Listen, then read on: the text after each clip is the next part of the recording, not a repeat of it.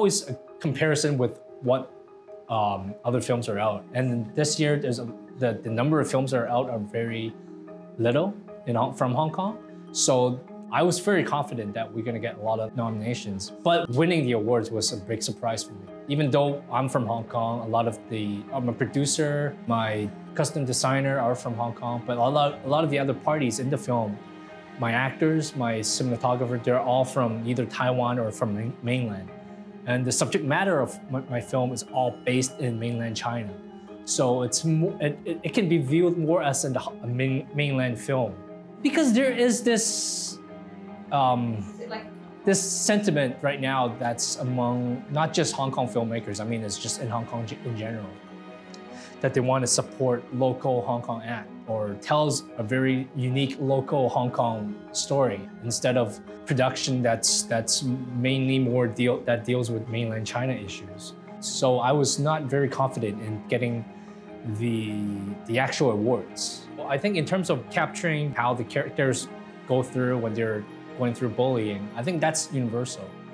But there are things that are very local. We did a lot of research to make sure that people from China, when they watch the film, they would think that, oh, this really speaks to my experience. So we talked to a lot of people from China that have been through it, and we spoke to a lot of teachers as well, and people who are involved in the whole educational system. And from the beginning, what I wanted to do with the film was to ask a question of why people bully. But after we've done a lot of research, it really got to a point where we thought that it's impossible to answer the question because it's always been there.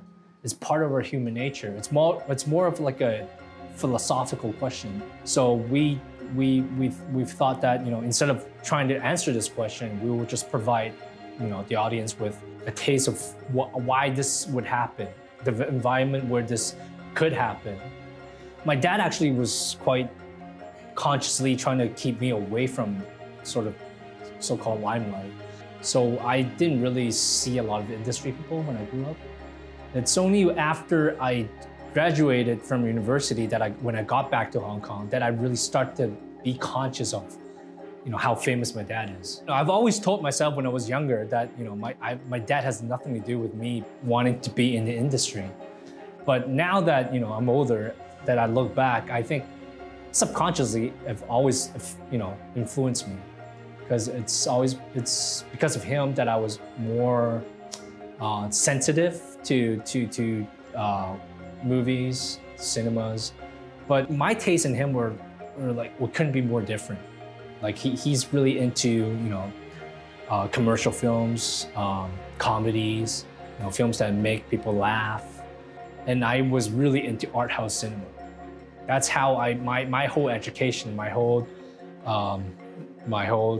introduction to cinema really began. It's through Wong Kar-wai's film.